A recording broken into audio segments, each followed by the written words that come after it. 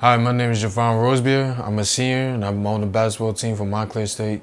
My major is international business. I started playing ball when I was 5 years old. The reason why I play is because I just always thought it was a fun sport and I was good at it. Just loved the game. My passion for it only grew as I got older and just a way to escape from everything else when everything's bad.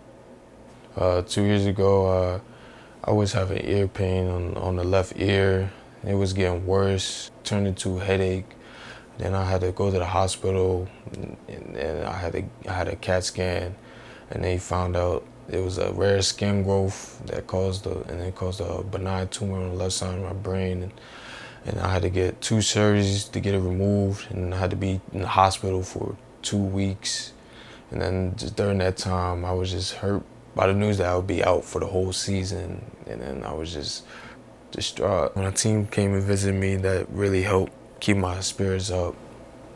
It just really helped encouraging me to come back stronger and better. Just the communication with my teammates through my time in the hospital really helped me a lot. And the advice I can give the young players that are out there is work hard every day. It does not stop. Don't be afraid of failure. That's how you learn. Like the great players in the NBA right now, they all had to fail before they succeeded. Here at Montclair State, I'm majoring in business, and my plans after college is go to grad school, and after that I hope to own my own business as an entrepreneur.